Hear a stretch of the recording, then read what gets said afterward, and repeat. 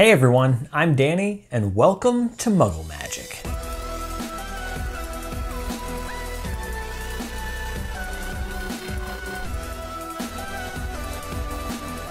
In this video, we're going to be making the pamphlet for the new Salem Philanthropic Society, and this is from Fantastic Beasts and Where to Find Them. So the NSPS is basically like New Salem. So basically, they're talking about the Salem witch trials, and yeah, I did a little reading about the Salem witch trials while I was doing this DIY, while I was designing the templates and everything. And that's some pretty creepy stuff. I'm gonna be honest, that is creepy. Like, not only is it weird that they actually, like, you know, they put some people to death. I think there was like 16, 17 people that they had put to death on charges of being witches, 5 of which were men and the rest were female.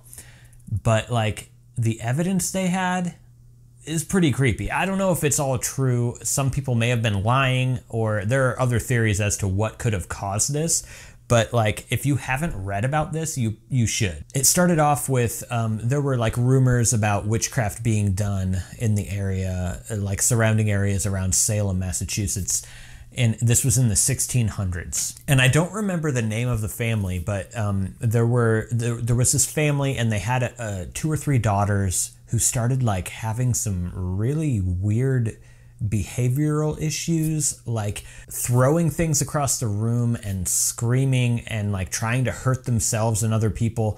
And then apparently the parents just like walked into like different rooms around their house and would find their daughter there, or daughters there, in these really weird like contorted poses.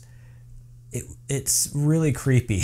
Like that's stuff of like nightmares. That is like horror movie quality stuff. And I know there was a movie about the Salem witch trials, and I watched it, but it's been years ago, so I can't remember. But yeah, there was like these like weird contorted poses. It's just so creepy.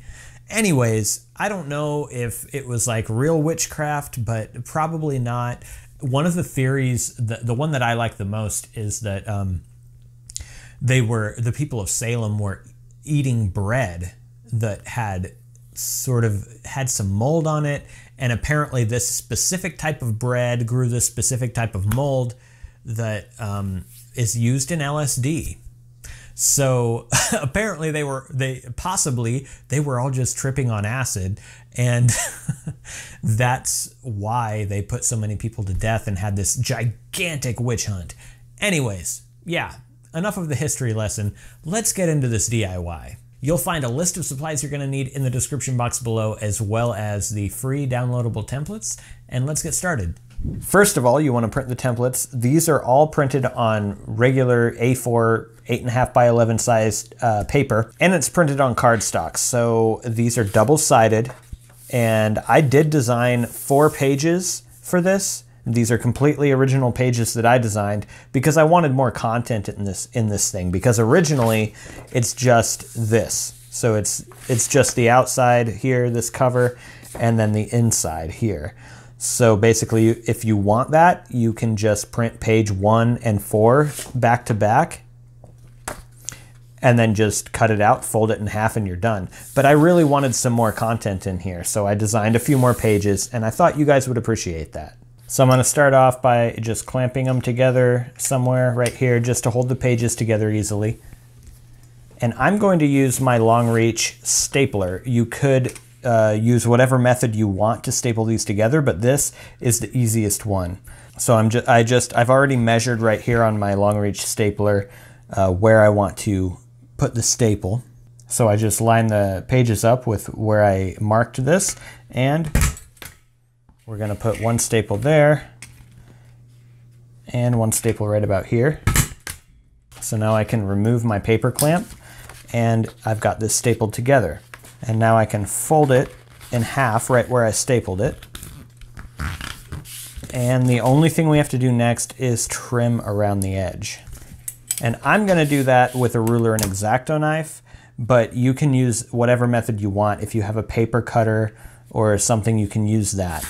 And I designed these with quite a bit of margin around the edge, so you can just, it doesn't have to be right against the line.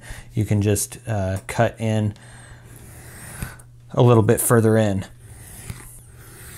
And then what we want to do on this side is make sure that we cut in enough so that it doesn't have like a larger margin on this side than this side. So there's like hardly any margin on this side. So let's try and mimic that and do the same thing on this side. And remember, you can always cut more off, but if you go too far in on the very first try, you can't really undo that.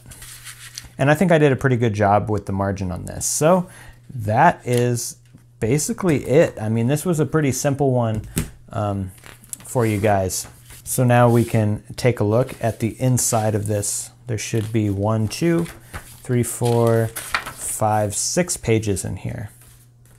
And yeah, that's pretty much it. You can use this prop for your Halloween costume if you're being a new Salemer, or you could just, you know, leave it around the house for someone to read and think you're crazy. And if you want a chance at winning the pamphlet that I made in this video today, there's a weekly giveaway link for this in the description box below. And if I can get 700 likes on this video, I will be choosing 2 winners. And if I can get 1,000 likes or more, I'll choose 4 winners. So remember to leave a like if you did like this video. I also have another giveaway going on right now. It's a 40K giveaway. So when my channel reaches 40K subscribers, I'll be giving away a Muggle Magic mystery box. And this is going to include 7 mystery items, 2 of which are going to be brand new items that I have not released on my channel yet. And I won't release those until after the box is won and received. There's a link to that in the description box as well. And now to announce the winners of the Hogwarts House banners. The Hufflepuff winner is Justin Henderson. The Ravenclaw winner is Joyce Hung. The Slytherin winner is Kyger Nico. And the Gryffindor winner is Charlie Hughes. Congratulations, and I've sent all of you emails with instructions on how you can claim your prize. Remember, I get a lot of ideas for these DIYs that I do from your comments. So if you have an idea for something that you want to see me do in the future, definitely leave a comment below and let me know. If you're interested in seeing more DIY videos having to do with Harry Potter and more, go ahead and subscribe to my channel if you're not already. All right, that's it for today. Thank you so much for watching, and I'll see you in the next video.